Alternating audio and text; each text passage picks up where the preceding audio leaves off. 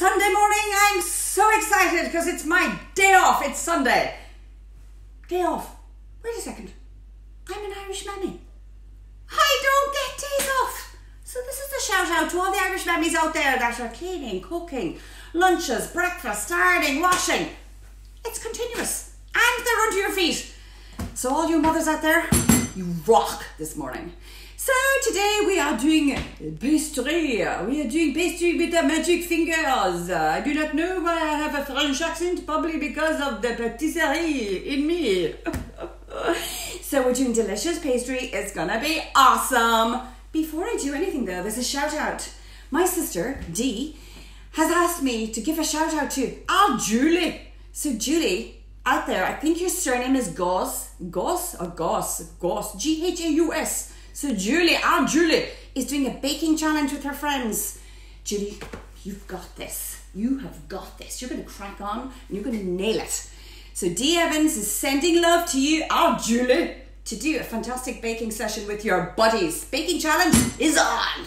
So this morning we are starting with flour, butter, 1 egg yolk, and some icing sugar.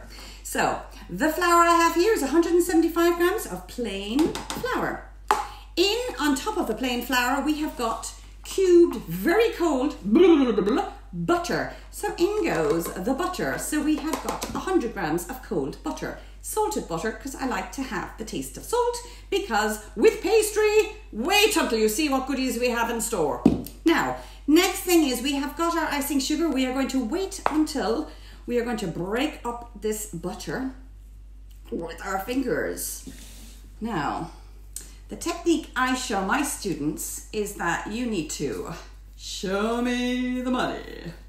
Show me the money. Or you could be even dealing a deck of cards. Jack, king, queen, you name it. So I am squeezing the life. Now, if you find that your butter is very, very hard like mine, and if you're feeling great this morning, all you need to do is get your butter and over your little grater, grate your butter. So if you're feeling great this morning and you want to do your pastry, you are going to use a grater to speed up the process.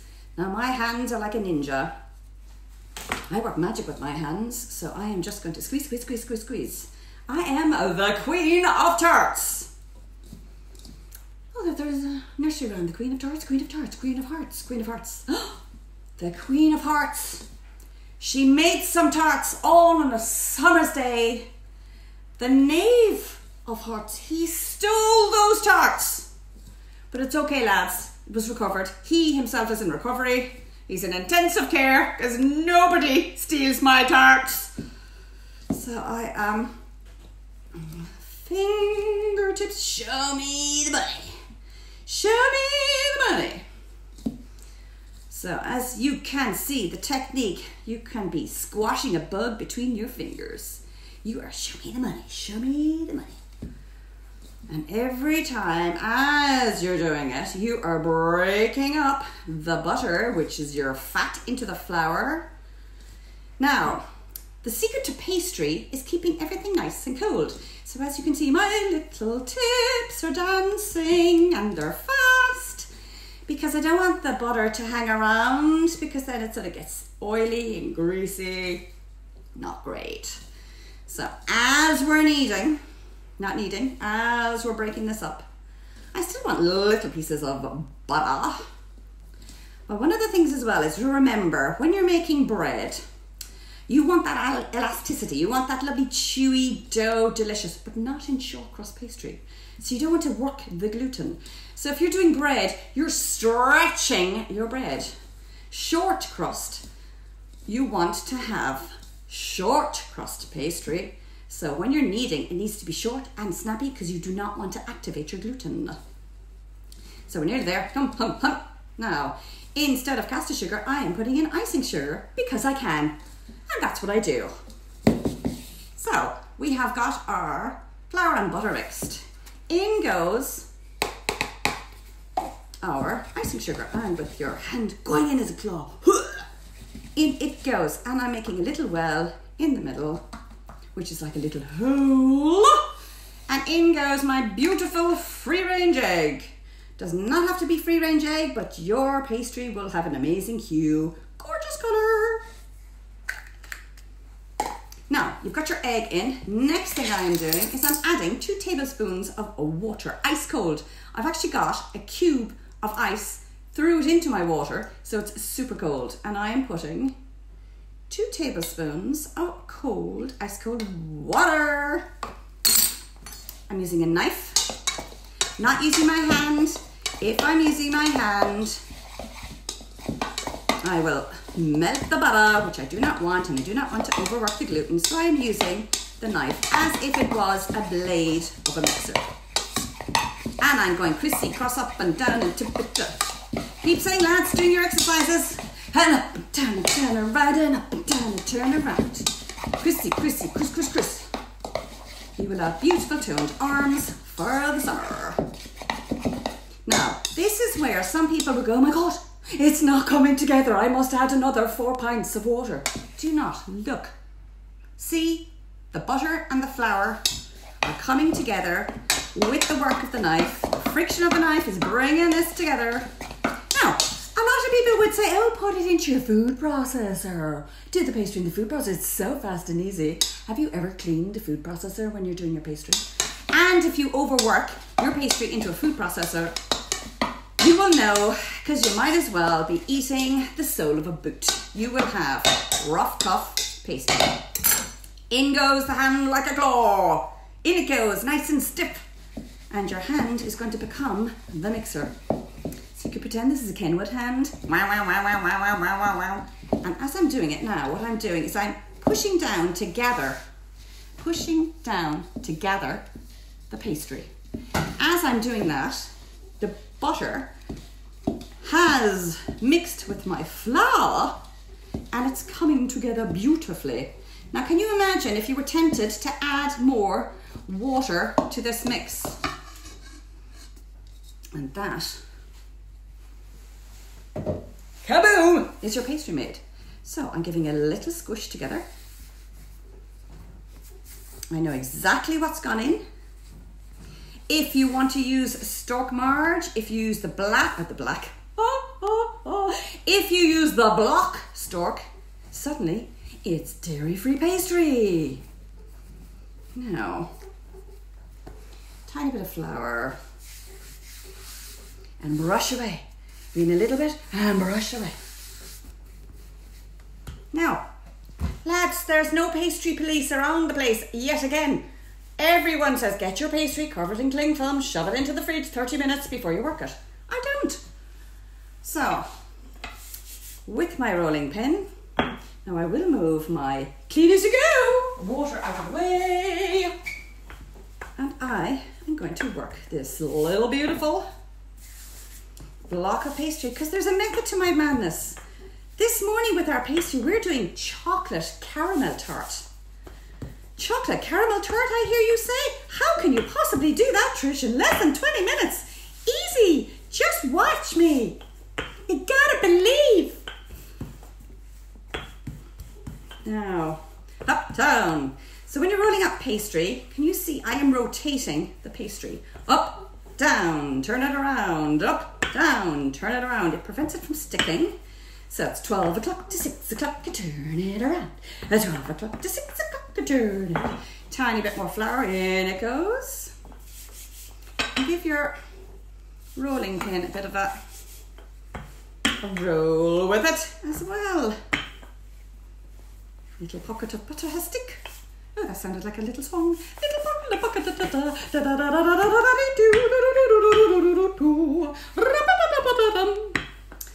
Now, wonder why I work on my own. Nobody else wants to work with me, that's why. Now, I'm stretching it, I'm stretching it, I'm stretching it out. Because I want thin pastry. I do not want thick, don't want thick pastry. You want light pastry. And we're rolling out the dough. Roll out the dough. Now, I have got top of my tray. I'm hovering it over to see how large it is. And again, I'll use my rolling pin as my guide. Roll, roll, roll, roll, roll to lift it up. And release. So, tuck, tuck, tuck. Tuck, tuck, tuck.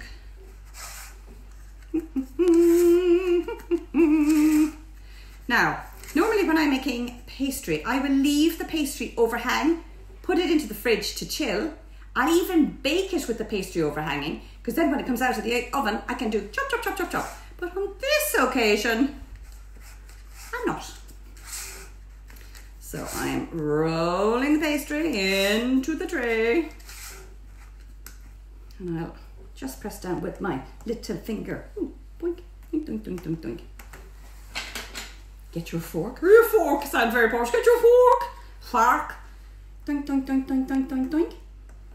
The sound effects are optional. Totally optional to yourself. Doink, doink, doink, doink, doink, doink. Boink, boink, boink, boink. And around the sides. Boink, boink, boink, boink. Boink, boink, boink. I can't help myself. I have to make noise. Boink, boink. And then, oh, sorry, it's like nails down a blackboard.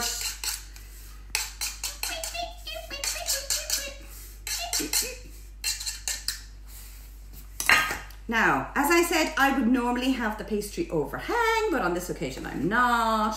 There's a method to my madness. Now, before I put that into the fridge, I will then get my cling film, hello, my tin foil. And I am flattening it onto the base of my pastry. And then I'm going to use ceramic pastry beads. So these are pastry beads, okay? You can use kidney beans, you can use lentils, just make sure that they're in your tin foil.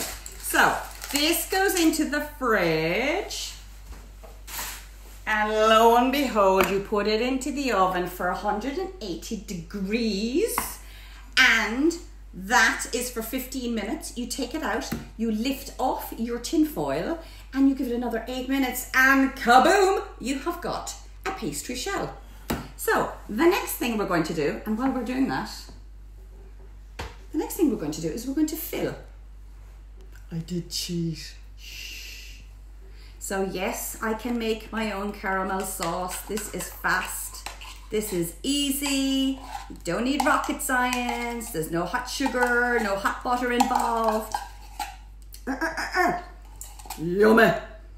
Now I have reserved a little bit, about a tablespoon of this in a container just for decoration purposes, to be fancy schmancy. And all I'm doing is smearing your toffee delicious yumminess all the way around your tart. And the next thing to add, the finale, is this will take literally a minute.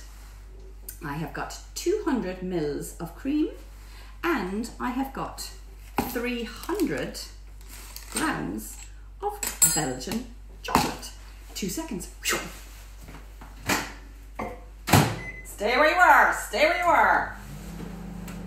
So, recapping, we have got the plain flour, our cold butter, we have broken up in fingers, show me the money, we have added a yolk, we have added ice cold water, ice, ice baby, keep it nice and cold, we have amalgamated, we have kneaded, we have used our magic fingertips, kaboom, we have made our pastry. The pastry now goes into your fridge for 30 minutes, or even better still, for an hour. You cover it with your tin foil, you put your baking beads on top, into that beautiful preheated oven at 180 degrees. It takes 15 minutes. You remove the foil, you put it back into the oven and give it another 8 minutes. You've done your pastry shell. Listen, there is no excuse. Easy peasy pastry. Easy peasy pastry. The next thing you're going to do is you cheat, and you get a can of caramel and you smear it into the base. Do I hear my microwave? Yes, I do. 2 seconds.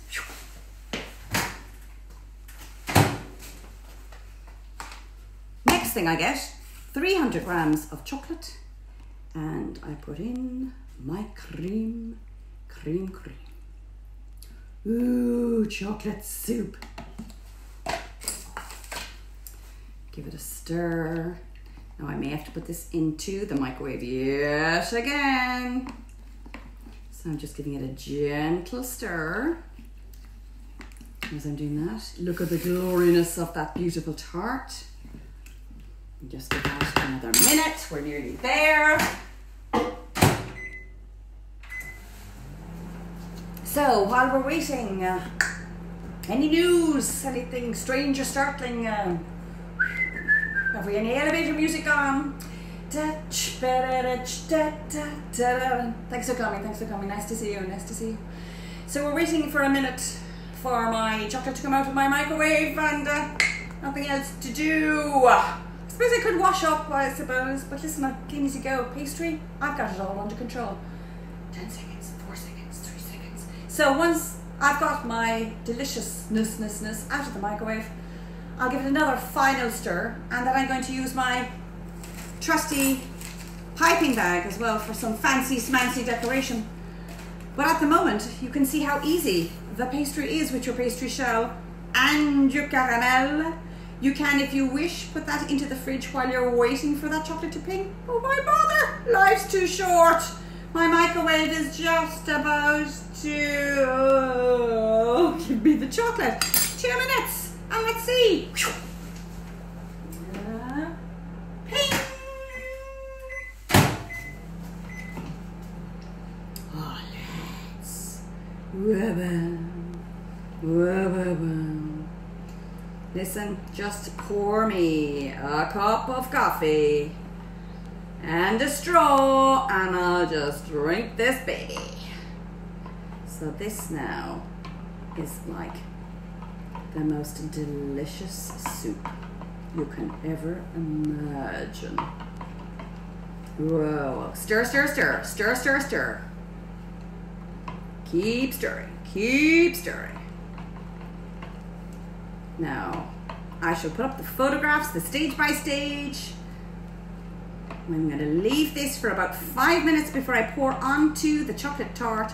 I will literally pour onto the tart. That is it done. That is all she wrote. You will have a chocolate toffee tart for Sunday treat. Toffee tart for Sunday treat. Happy days, lads. Happy days. No calories if you stand while eating with a dumbbell in your other arm. Win-win situation. So tomorrow at 10 a.m. Tomorrow at 10 a.m. you will see me live, I tell you. So with more treats and more goodies, and what surprise will I have tomorrow? I'm not sure. You'll have to tune in. Tune in tomorrow at 10.